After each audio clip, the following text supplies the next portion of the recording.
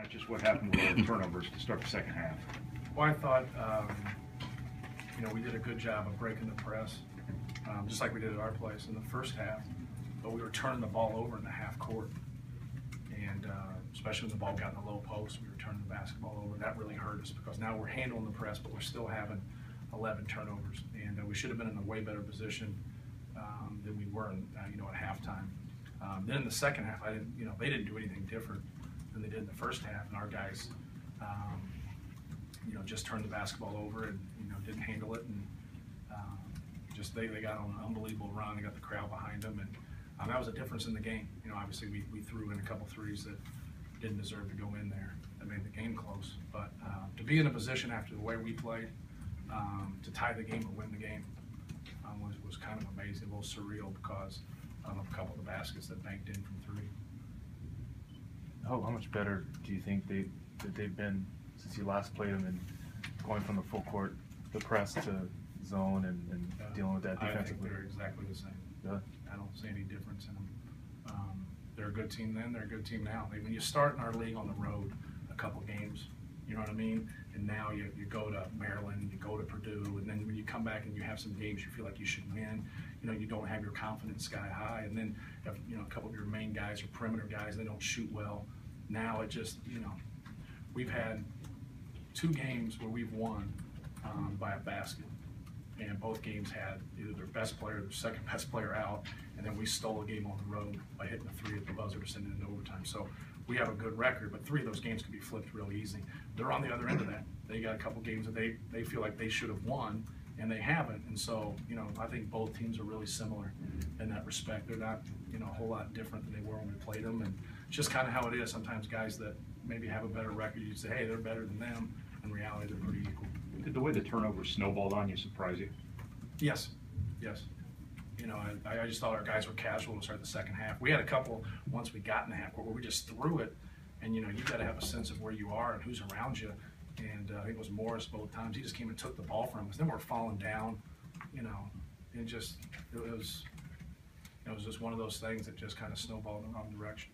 Yeah, you're talking about in the first half, you hold them to 32% shooting. I mean, you feel like you should be more than a 4-point lead. No question. When you dominate the glass the way we did in the first half, then we had 0 offensive rebounds, and we're only up 4. So we didn't allow them to get any second chance opportunities.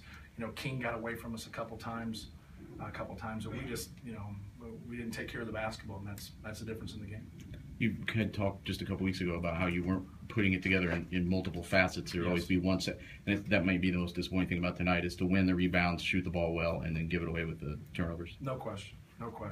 It's you have to be able to give yourself a chance, and we just didn't give ourselves a chance. And the thing about their run, I think it was a 20-2 run or 21-2 run. Was that they were feeding off it. We were compounding our mistakes.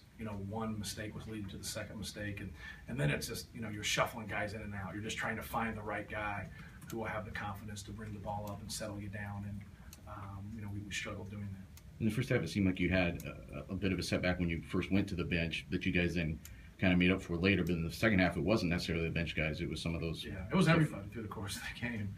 Everybody, struggled taking care of the basketball. If you look at the box score, probably the only guy who didn't was Hammonds. I thought he did a good job of making decisions and passing the ball out, especially in that last possession. He gets the ball out there quick, and we get a good reversal, and we get the ball back in a couple different scoring opportunities. We don't convert, but it was still a good possession. What did you want there the last possession when you got the ball to Vince down in the basement? Well, we got the ball inside to AJ right away, and we thought that we could get it to him one-on-one and play. If not, maybe get some inside-outside. Play and get a wide open 3 or drive the ball at that time. And that's what I told him. I just said, if the shot's there and you're in rhythm, you have to take it. If not, keep probing the defense, keep working the basketball. And they did that. We got the ball in position to score. We just weren't able to convert. See some contact with Vince there at the end? It's one of those bang-bang plays. It can go either way. The one thing it did was it fooled all the players. Yeah. Everybody stopped. Right. Normally that's a pretty good telltale that something's there. But I don't know if they thought it was a jump ball or a foul. I thought it was something. That's what I thought. I thought it was something. Something needed to be called right there. You rarely ever see it where everybody stops. And the crowd just got silent. Nobody knew how to react to it. And, you're obviously, as a coach, when your guy shoots it, you feel like, you want the benefit of the doubt. But you got to be able to make a play right there. When you're on the road, you got to be able to make that play. Vince was a presence in the first half. You bring him off the bench today. Just kind of what was that decision? And do you think in the second half it was just the offense overall being out of sync that kept him from? No question. We didn't get enough attempts. We didn't get enough looks. And then we finally settled down that last 10 minutes, and we got more looks at the basket. And, we just had to take care of the basketball in that first 10 minutes. I thought Vince was good coming off the bench, and he did some really good things. How come he did come off the bench? Because he was late today or something.